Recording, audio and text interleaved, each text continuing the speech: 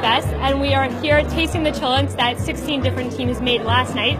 And then at the end of the night, our judges are going to select a winner who get a $100 gift card to Chop Chop. 16 different teams, 16 different crock pots, recipes.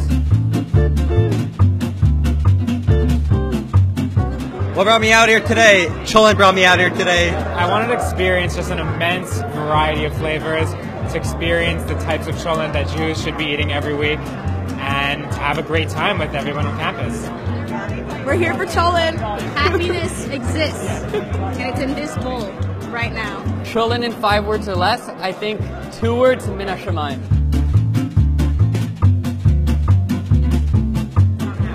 Cholent is spicy. Just like me.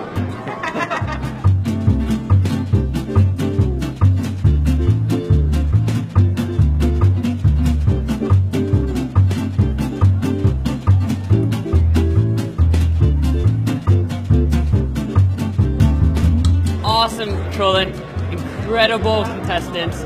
This was an incredible night.